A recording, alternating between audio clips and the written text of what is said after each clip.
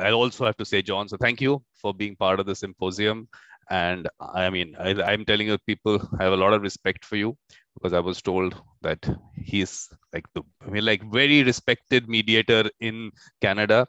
So, I mean, it's of course wonderful to have you. And only thing that might happen is I might not let you talk about yourself first. I will want to ask you to tell us about the symposium, what you know about the symposium, because it's something which, I mean, I will keep repeating what I understand from it, but I think there is lots that people will be able to tell me. So what would you want to tell us about the symposium? Well, this symposium is one of those things, I think, that bring a broad range of people together so that we can help with understanding, that we know that when we talk about mediation, when we talk about solving problems, there's no easy formula and there's no ABC. And if you follow the ABC route, things will get done. Everyone is different, and every process that we become involved in is different. And so what this symposium is doing is bringing together a wide range of experiences, a wide range of people that will allow us to think and allow us to better that communication within our group, but within the people that we're out there mediating with. And so I'm thinking that that this is valuable, that all the input is valuable, and above all, we need to have this discussion on an ongoing basis. So nice. I mean, this is exactly what I meant. If I wouldn't have been able to put it so nicely. I'm seriously saying, actually. So of course, thank you. And I mean, all these recordings are available on my YouTube channels. People just have to search Mediator Vikram. You'll find that there's a schedule out there with all the links. So that's my little introduction on the symposium. Now it's all yours, about yourself, about the topic, please. Okay, well, thank you very much, Vikram, and it's certainly an honor to be asked to be a part of this symposium, and certainly you have opened this up in a very nice way, a very good way, and that's one of the things that we as Anishinabek people, Anishinabek meaning Indigenous people from the area where I live. And I live on an Indian reserve, and it's called the First Nation here in Canada. And I've lived in the area all my life, and now I'm doing many different things, including mediations. I'm involved with renewable energy. I'm involved with 3 companies.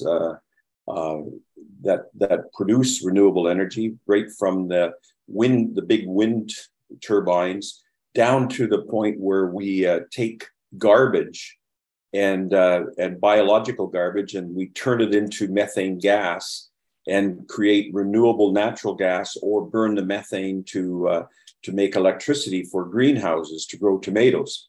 So it's a wide range of things that I'm involved in, and I'm very happy to do that, because the aspect of mediations bring in the interpersonal kind of things, but we also have to look at how we relate to the world, and we call the world, the earth, Nashkakmakwe, which means the mother, our mother, the earth, and we have been very mean. We have not been very nice to the Mother Earth, and in so many ways that this is talking about mediation, I guess, in a larger sense. How do we solve that problem with the Mother Earth? How do we look after those generations that will come after us so that they have a nice place to live? And we have to do it by reducing the harmful effects of climate change, by reducing the carbon footprint on the world, but also by being able to talk to somebody else and talk to other people and other nations and so on, in a way that conveys understanding and conveys a way of life that looks after the Mother Earth. And when we bring it down to a micro level, you wouldn't hurt your own biological mother. You would. That's the last thing in the world that you would ever think of, and or your grandmother or your great grandmother, and so we have to look at it like we cannot hurt our mother who nurtures and has produced all of us. So that's something that is very near and dear to our traditional way of thinking. And when I start talking about mediation and start talking about how we relate to other people, I'm involved very heavily in mediations with Indigenous people here in Canada, and looking after some of the harmful effects of colonization, some of the harmful effects of residential schools, just all of those things that have happened in this continent for the past 500 years. And there have been some elders that have said to us, we are in the last stages of first contact. And so we're still coming to grips with how we relate to the colonial groups that have come to this country, and how we understand how we fit in to that social milieu that we have within Canada, within North America, and I'm sure within other places around the world, because colonialism isn't just here. Colonialism happened in India, colonialism happened in Africa, colonialism happened in the Philippines and all over. And it's just, and some of these harmful effects are multi-generational. And so we are looking at how we move beyond those actual effects. And now, as I talk about that, I remember some of the very early discussions I had with Vikram just a short while ago, and I was telling him I was going to introduce myself in the traditional way, and here I go right into the discussion without introducing myself. So I will provide that introduction and say, Oni Bojo, Eyaabay Nedishnakas, Makwad Dodam, Wasauksing Donjaba, Anishinabek and that provides you within my native tongue who I am, my clan, where I live, and my tribal affiliation. It also gives you an aspect of how I fit into the greater world. So that's part of what we do on a regular basis, and normally I don't skip by some of those formalities, but today I'm so excited to be on this symposium that I went right by it. But anyways, pardon me for that. But I wanted to get into some of the historical perspective here. And some of it is how we as Indigenous people relate to the earth, and why that has moved forward to present day, and actually has caused some of the issue that we see with regard to legal problems, with regard to family issues, with regard to addiction issues, and all kinds of things that are happening right now. When we were here prior to contact, my ancestors, we lived on the land, and we called this Turtle Island. We called North America Turtle Island. Our belief is that we've lived here since time immemorial, that the Creator put us here for a purpose, and every different people have a purpose. And when the Creator set us here on Turtle Island, the purpose that we had was to, number one, always maintain that spiritual contact with the Creator. And number two is to look after the land, is to look after Nishkakmakwe, is to look after the ongoing health of the land and the trees and the water and everything else, to the point that even during all of our ceremonies, we start out by giving thanks to the Creator to allow us to be here. We give tobacco to each other so that we could burn the tobacco in a sacred fire and allow the smoke from the tobacco to carry our prayers to the Creator. And then during that ceremony, we always give time for a woman to talk about the water, to give thanks for the water, because the water is so integral to our ongoing survival as a species, and all species need water. So there's a real I guess role requirement that men look after the fire and women talk about the water, and women look after the water. And so when you have the two together, you need fire to survive, you need water to survive. And so these elements are brought together in ceremony. And so that was something that has been going on for thousands of years. We also were very cognizant of the way that we related to the land, that we spoke about the spirits within the water, the spirits within the trees, the spirits within the rocks and the earth and the sky and so on, because all of these spirits had to be in balance. And if they were out of balance, then something was wrong with creation. And we had to take pains to bring those spirits back to balance. And now today we'd call that ecological balance, but 1,000 years ago we called it spiritual balance. And then when the colonialists came here and the various religious elements that came to the land, they saw immediately that we were very spiritual people. And then when we talked to them about keeping the spirits in balance within the land, the rocks, the water, the earth, and so on, they thought we were talking about pantheism, that we were worshiping these so-called spirits, and they didn't understand that we still believe in the one Creator, but they kind of misinterpreted who we were. And because we were spiritual people, we latched on to their spiritualism as well.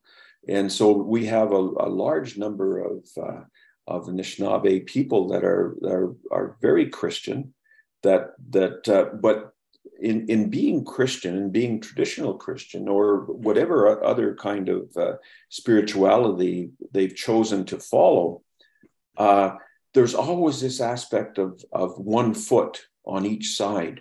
1 foot on the Christian side, 1 foot on the traditional side, and trying to bring those two things together. And in many ways that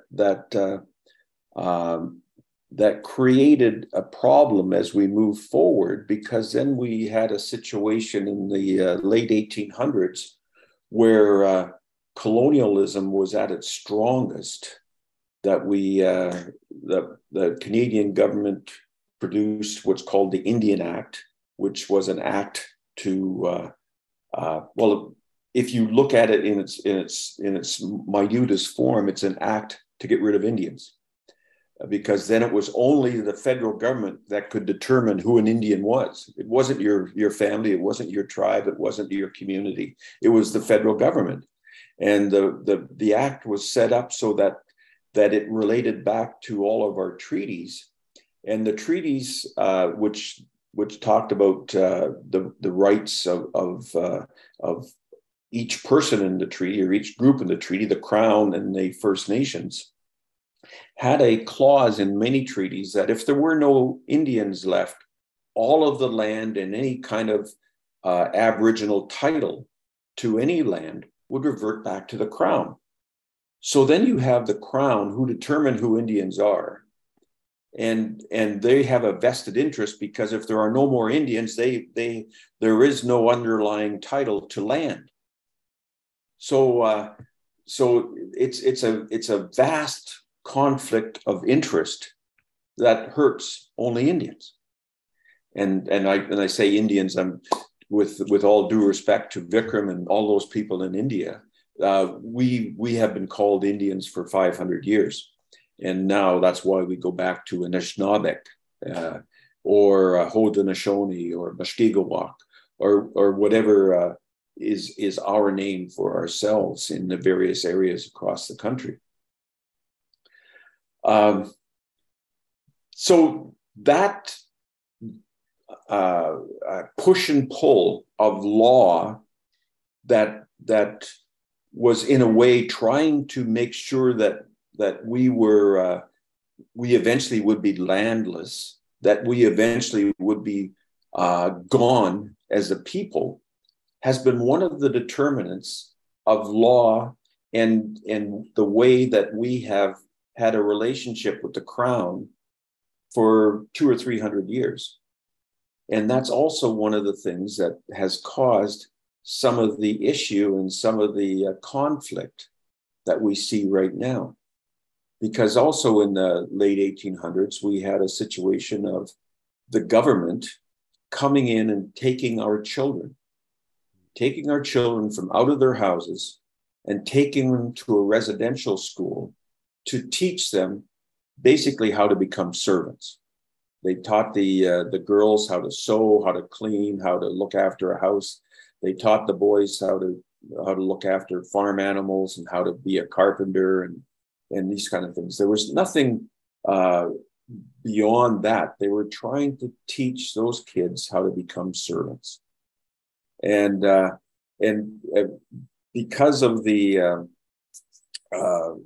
ability and the stubbornness of many of our young people, some eventually went on to become doctors and lawyers and so on as they matured. But we also have that remnant of the Indian Act that until 1960, the Indian Act forbade us to hire a lawyer, to be a teacher, to join the army, to vote. We couldn't vote until after 1960. So that colonialist oppression has been around for hundreds of years, and it's only been the past 50 or 60 years that the colonialist oppression has started to release. So, like I was born before 1960, so it's within my generation that we couldn't vote. And so we're only just starting to gain some of that insight, some of that decision-making authority that we can look after our communities, that we can look after ourselves, and that we could go on to higher education to be able to represent our people. When I first went to university in 1970, there was maybe a handful of Indigenous students in universities across the country. Now there are thousands. There was only one or two Indigenous lawyers, one or two Indigenous doctors in Canada. Now there are hundreds, if not thousands, of people in professional places that are representing themselves very well and doing excellent work in the profession that they have chosen. So those residential schools were, as to quote a deputy minister, was to take the Indian out of the child, was to turn Indigenous people into brown white people, and to have them join what he called the body politic of Canada. so that we would be like anybody else, that there would be no special privileges or rights to land, that were always there. Because we've lived on this land for thousands and thousands of years. Our ancestors are buried in the land, form part of the land, and that land nurtures us to this day. And that's how we look at it. So many of the issues regarding lacking parenting skills, addictions, having trouble with the criminal law, all stem from, I would point out, to be residential schools. And that having the children taken away, and at times taken away by uniformed police officers at gunpoint, taken away from their families, caused irreparable harm that continues to this day. And I still remember talking to an elder who went to the gates of the residential school each June, waiting for his children to come out. And he would go there and wait several days, and they never came out. And it wasn't until years later he found that those children died in that school, and he never saw them again. And that story is repeated time and time again. And it is one of those things that is so hurtful to a people, so hurtful to families, and so hurtful to communities, that hurt has been looked after by self-medication of alcohol or drugs or some other kinds of addictions, and that in turn creates legal problems. It just spirals on, and I've been involved with some mediations where there was wrongful death, where a child was taken in by the Children's Aid Society, taken from the family because the family may have been alcoholic, they may have been have different sort of problems, so the child was taken because of safety issues, and then the child was put in a foster home, and the child died. And so so we think that those problems are 30, 40 years behind us, but those problems happen right today. And the mediation was very emotional. But one of the things that helped with the issue there was that I was able to bring the eagle feather to the mediation, and the eagle feather is very sacred to us, and so I was able to use that to pass it around to the people within the circle of the mediation, and I was introduced to the group by the lawyers, and I was introduced as a former chief, as a former grand chief, and the father of the young girl that had passed away while in care. He was sitting across from me, and he said to me, "Does your community consider you an elder?" And I said, yes, they do. And he said, "Well, I respect you. Right? I can say that right now. I respect you, and we will listen to you, and we will speak as if we're speaking to an elder from our community." And so right there, that jumped that threshold of trust, because many of our people do not trust the law. They do not trust the courts. They do not trust the government, and there's this distrust of people with so-called authority, and it continues on to this very day. So when you get into a situation of a court problem or any other problems with authority figures, if the people in the mediation don't have that trust that what comes out at the end of the mediation is fair and equitable, then they turn off. They won't become part of the mediation. They won't open up. They won't provide those kinds of insights and thoughts that can aid to solving whatever problem it might be. So in that particular instance, we had gone by the threshold of trust. And so then we had good discussion about why things happened. And it wasn't a total one-way street. It wasn't the family blaming the Children's Aid Society wholeheartedly. They also looked within themselves and said, we've had problems as a family. We've had problems with addictions. And the taking away of this child in some ways was probably justified because the child was at risk. The child was at danger with us. But then we allowed her to go where there was other danger. And she didn't survive that other danger. So what do we do? And so that was part of that overall discussion, which was difficult.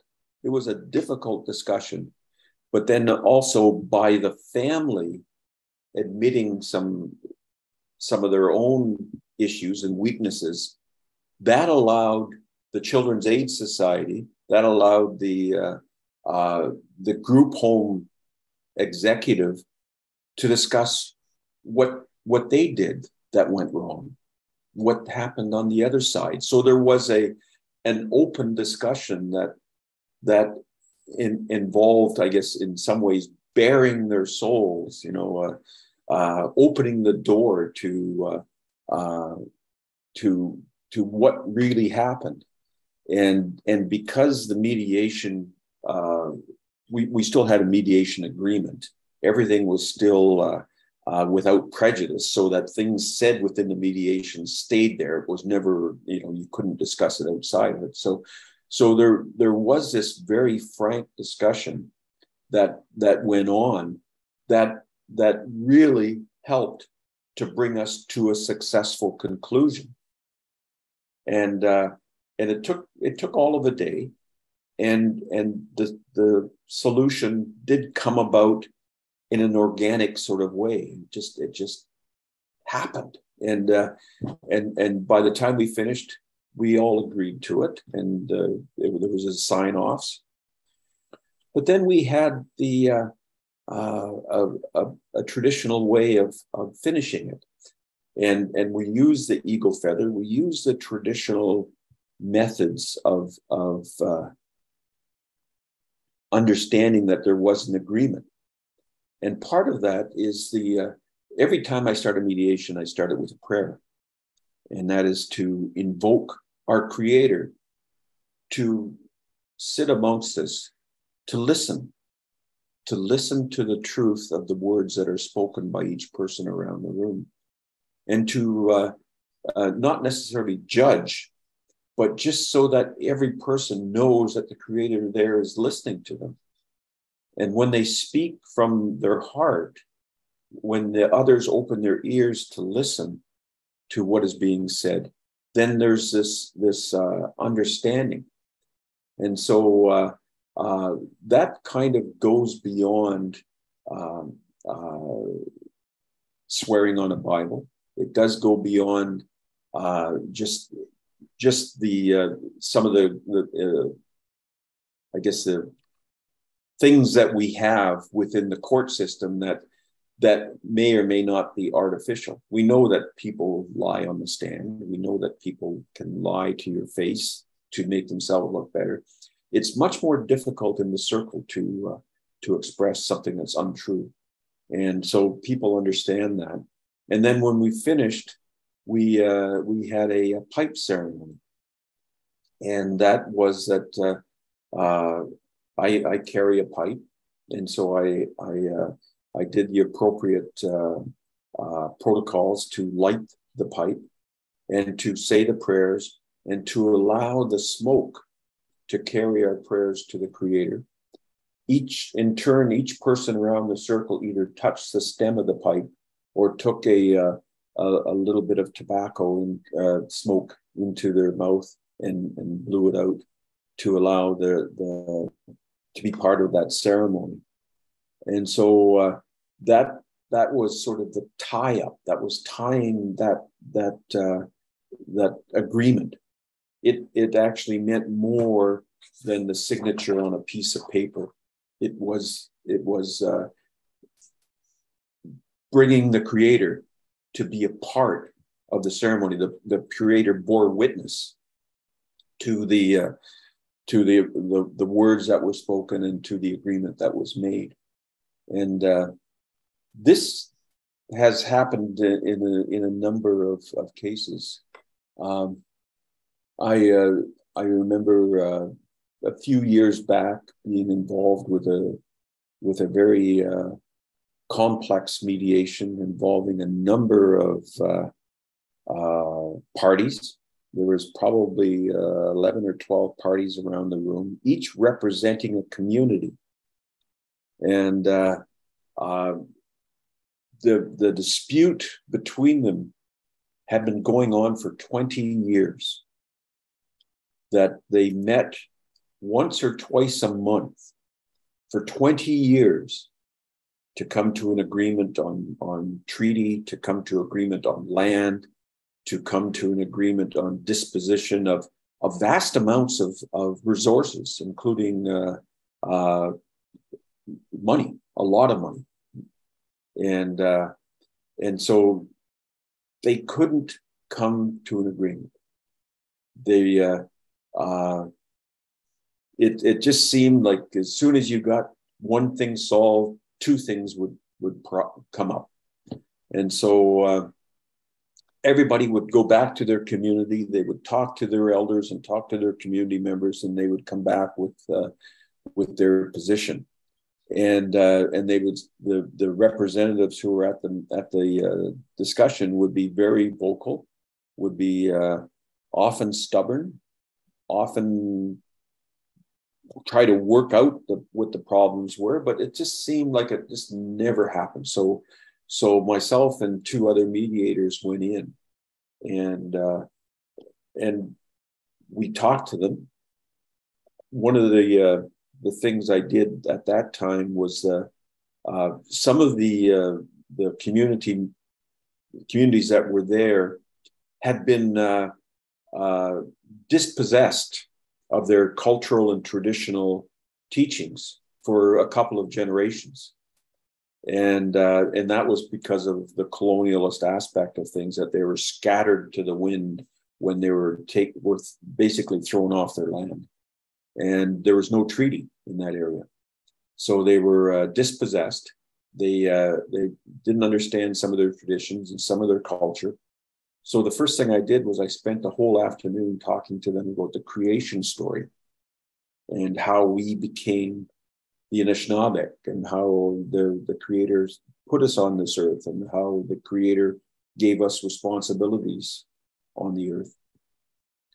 So that's how we started. And then the next thing we did was we listened to them. They did a discussion, and they were in a room like a classroom. They had all tables and so on, all set up, and we listened to them and their issues. So we agreed that myself and one of the other mediators would go to their community one by one and talk to the representatives with their elders and other community people there to really find out what they were thinking. Because the community would say this to their representative, and the representative would come there and give his or her opinion, and this is where we are, and I'm not moving. But yet there were things, I think, that were unsaid. There were when you get to the community itself, there were opinions, there were underlying ideas that were not part of the overall discussion. But when we went to each community, in a couple of communities, we had the discussion around a fire, a circle around a sacred fire, put tobacco in it, and we would listen to the community members. And there we got a real, I guess, ground root understanding of what the community was trying to say to us, what the community was moving toward, what their thoughts, what their fears were, what their hopes were, and where they would like this process to end up. So we use that to go back to the greater group. And this was after a couple of weeks of being out in each community. We went back to the greater group. Then we said we would like to move away from that place that you've been sitting at for the past 20 years, because it has this aura of conflict. There's something within the room that is not helping solve the problem. The other thing is that every person sat at the same spot for 20 years. Therefore, their ingrained ideas or ingrained concepts were linked to the place that they were sitting at. The other thing is that if I go into a room, I want to sit beside somebody that I know. I want to sit beside somebody that shares some of the same ideas I do. So that's what was happening as well. If I was not liking something in the agreement, I sat beside people who didn't like the same things so that they would prop me up. And that's also what was happening. So what we did was we went into a circle and we changed the seating arrangement. We moved away from that room. And so we tried to put the whole thing into a different kind of balance. And as you recall some of my earlier statements about balance, we also look at not only the spiritual balance of the earth, but we look at the balance within the person, that you have a spiritual self, you have a physical self, you have an intellectual self, and you have there's four parts of it. I'm just trying to think of the final one here right now. It's spiritual, intellectual, physical, and emotional. And so those four elements within yourself should be at balance. If your spiritual self is not being looked after, and the other three parts of you are being looked after, you're out of balance, and things don't work right. And that goes to the same with a community. It goes to the same with a family, a nation. You need to have balance in all of these four parts of yourself.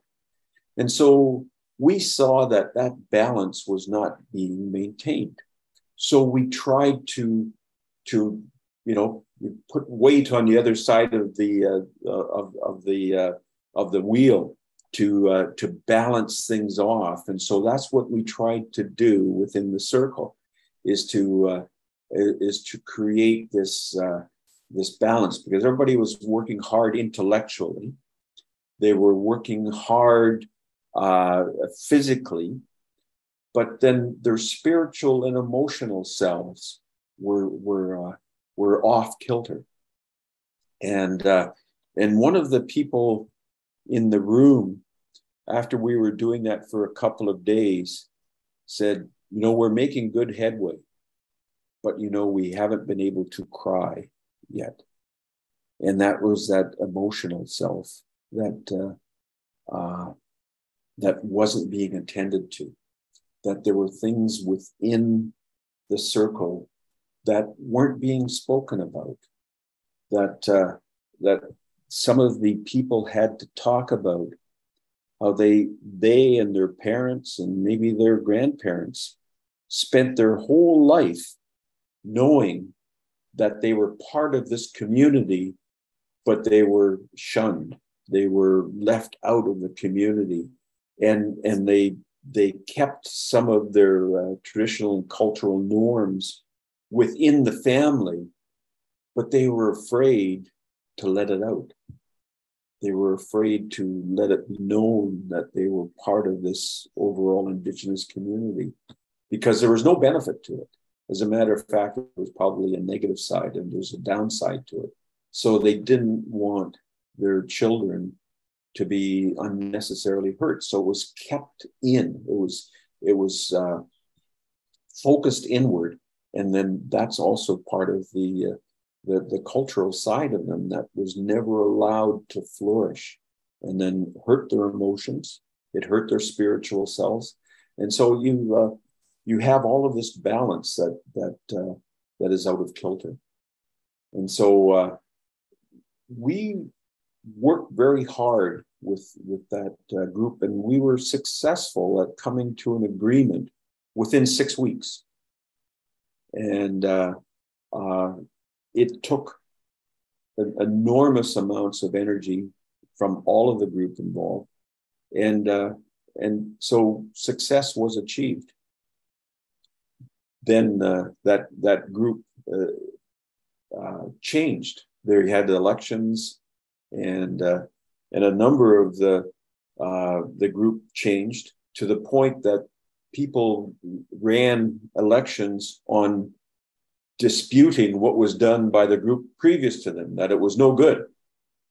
And so a few years after we had the problem solved, the new problem came up, that new members to the overall group disputed everything and repudiated the agreement that was done. So this past year, I had to start all over again.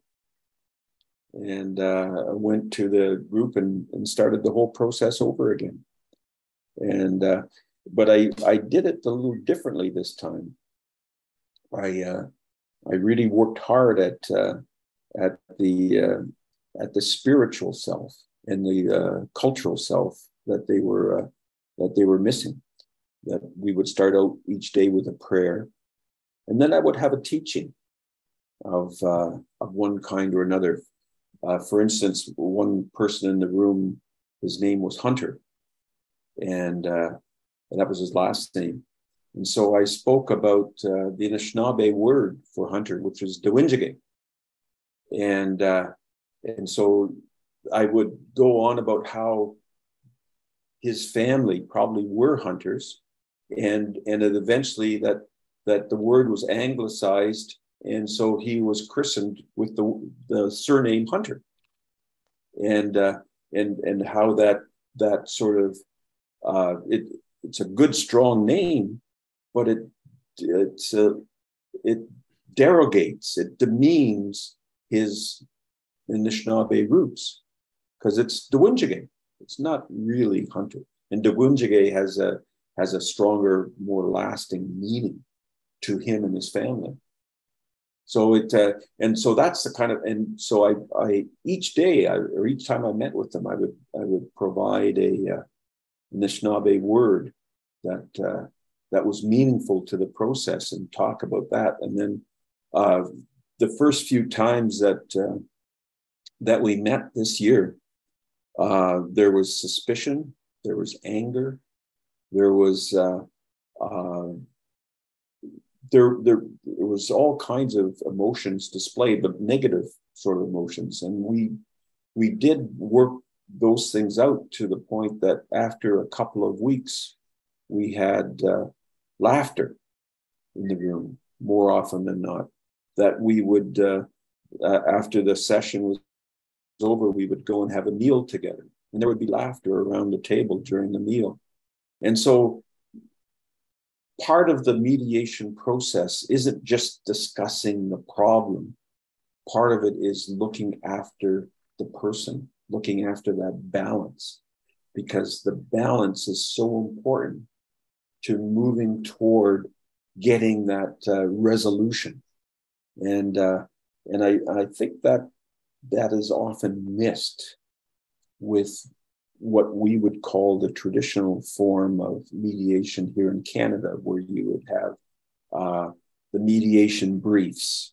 You would have the lawyers on this side, the lawyers on that side, and this side gives their brief and that side gives their brief, and you discuss how they're not far apart, that there's some interests that are overlapping, and then they would go into their caucus rooms and you try to bring them together, and it's very mechanical, and oftentimes, well, it works in many instances, but oftentimes you have to delve a little deeper and assist in the understanding of how that really works. I was involved in a mediation in northern Canada, where it was on child and family service issues, children at large, and children that were being taken, still to this day, being taken by non-native child and family services groups, and there was an effort to move toward having Indigenous child welfare, and we were talking to some elders about this issue and how we could solve it. And one of the elders brought forward this concept, this metaphorical discussion about dealing with the crown, dealing with the government, that and it was related to child and family and about parenting and so on. And he said, basically what we are families and individuals, and we're put in canoes. We're put in canoes on this river, and this river runs very fast, but we're not given any paddles. And therefore, we have to rely on the current of the water, current of the river, to take us wherever, and we have no control on where we go. And then we have these people from the government on the side of the river who are shouting instructions, go this way, go that way, do this, do that. But they're not part of the real solution. They're just shouting instructions at us. And then ahead of us is a series of rapids, fast water and rocks and problems. And our canoes are heading toward those rapids. And then next thing you know, our canoes are crashing over the rapids, and we're in trouble. Some of us don't make it. And then there's all these government people at the bottom of the rapids, and they're throwing us life jackets. Grab this, we'll help you, we'll help you. But the real help was way up the river, giving them paddles, giving them control, allowing them, the people in those canoes, to make their own way, to have the tools available to not get into that dangerous circumstance. And that's the whole thing about the parenting, to have the tools, because parenting skills were taken away from us when those children went to residential schools. Some of them never saw parents their whole lives. So how did they know how to parent? And so that continues to this day. And we, First Nation Indigenous people in Canada have about, we only represent less than 10% of the total population. But we have more than 30% of the children in care in child and welfare services are Indigenous. More than 30%.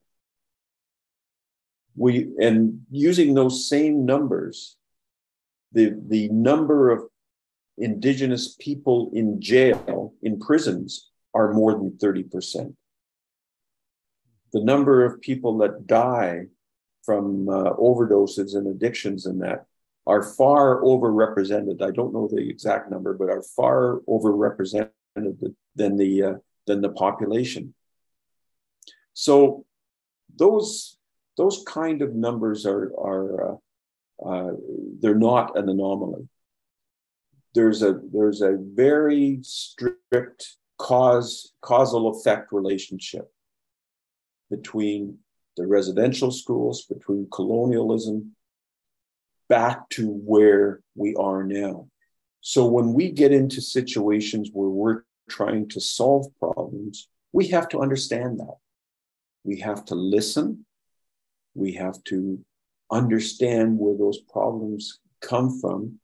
And we have to try to establish that balance between our emotions, between our spirituality, between our physical self, between our intellectual self.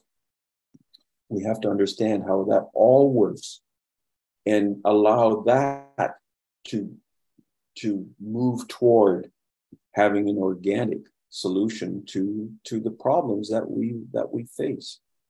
And it's not an easy thing. It's not something that you can just sort of write up a report and here it is and let's do this next time. Each and every one is different. I've got I've had a situation one time where, and this is an interesting one, where a chief of one of our communities was in trouble. His community called me in, saying, we've got a real problem here. Our chief has a credit card, and there's thousands of dollars on it that are unexplained, and the chief won't explain it, and he owes all that money, and he refuses to pay it back, or he's tried to pay it back but can't. And so I went in and we had an elders circle, and we allowed the chief the time to discuss what the problem was. And so within the elders circle, the chief was very open that he had become addicted to phoning these numbers, phone numbers that allowed him to speak to women. He had gone through a divorce, and he said he was lonely, and so he got these numbers and it cost several dollars per minute to call these numbers. And so he was doing that, and ran up thousands of dollars on his credit card, the credit card that was owned by the First Nation. And he was very honest, and so we thanked him for his honesty, and then the elders wanted to talk about it. And so the elders said, well, they asked me to develop a couple of questions that they would answer. And the answer was by way of, each of them got a white rock and a black rock. And there was a big bag that I had. And so if the answer was yes, they would put the white rock in the bag. If the answer was no, they'd put the black rock. And the bag was big enough they could put their whole hand in, and you wouldn't see what kind of rock they dropped into the bag. So the questions were, do you still maintain trust with your chief? Would you like the chief to resign? And so basically what it was that they did not have trust in the chief, and they did want the chief to resign. And so it was done by way of these white rocks and black rocks. And we opened it up before everybody, and we counted the rocks, and it was pretty much overwhelming in terms of the vote.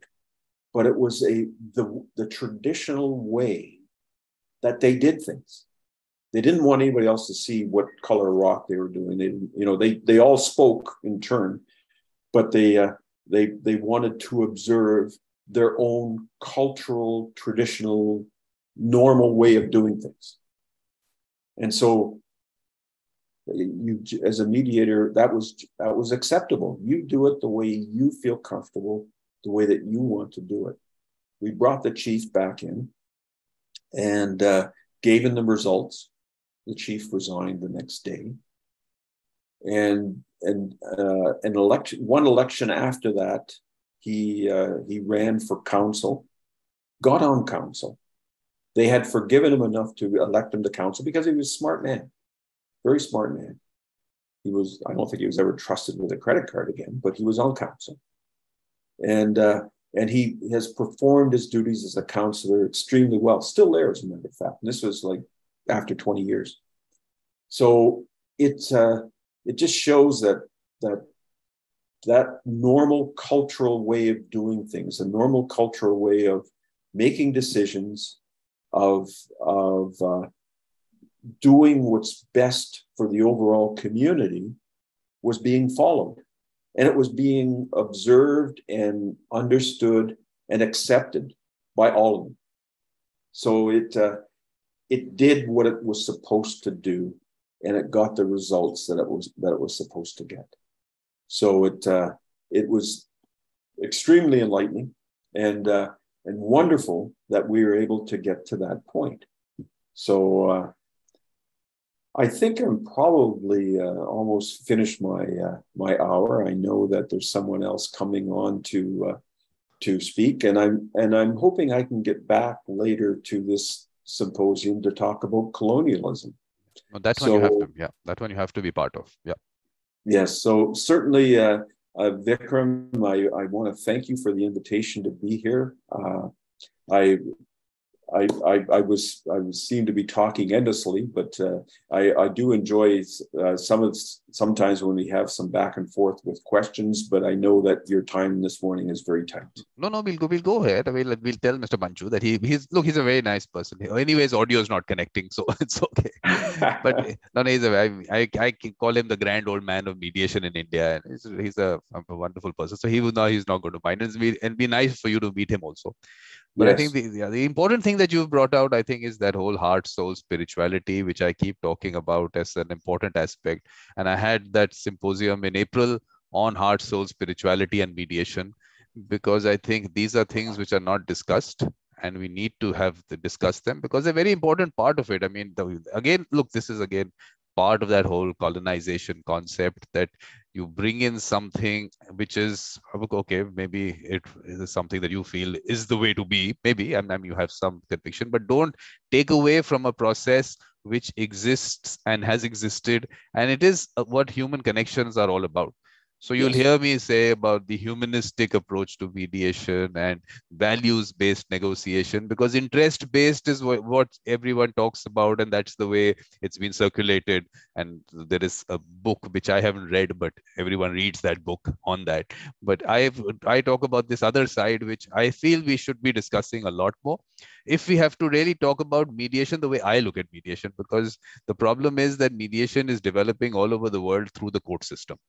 And I think that's the worst thing that could have happened, because finally what happens, even mediation in India also, we tell the parties that, look, this will take maybe 20 years in court and you'll have to spend so much, so settle. That's no way to settle. I mean, I'm saying that you have to understand the other person, look at it from maybe a community perspective.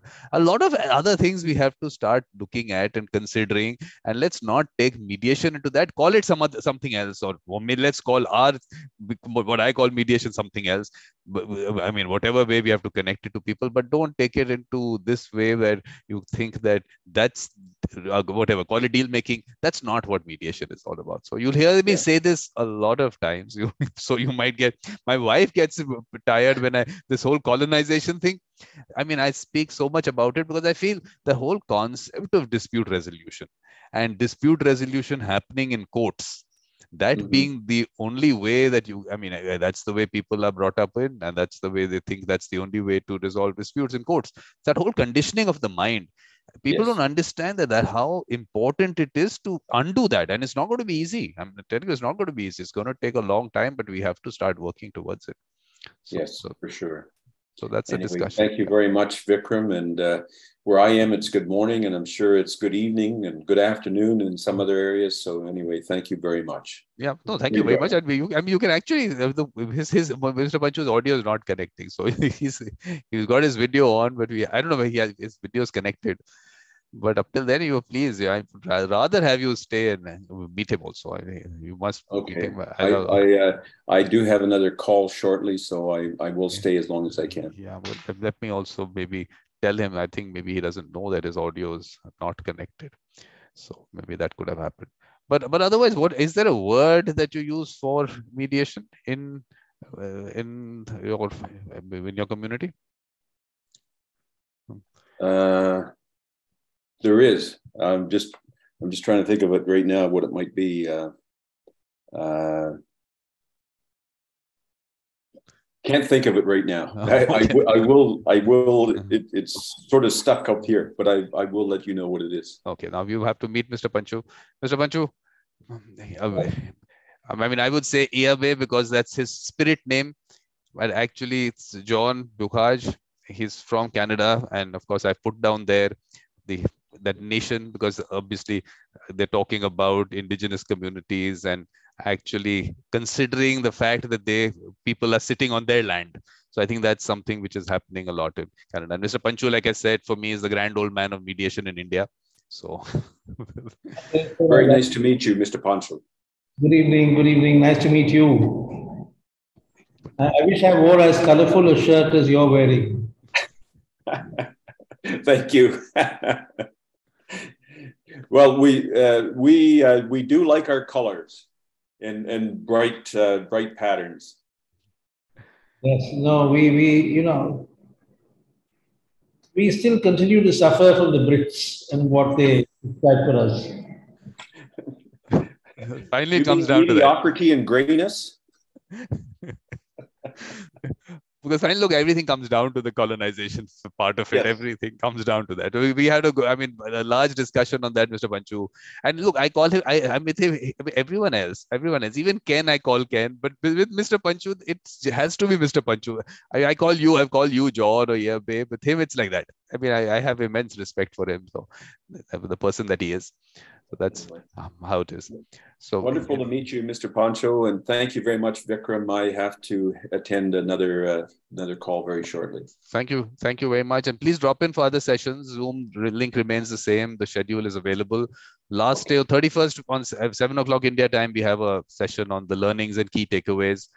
Please join the session and please try and see other sessions if possible. So okay, great. Thank you very much. Bye.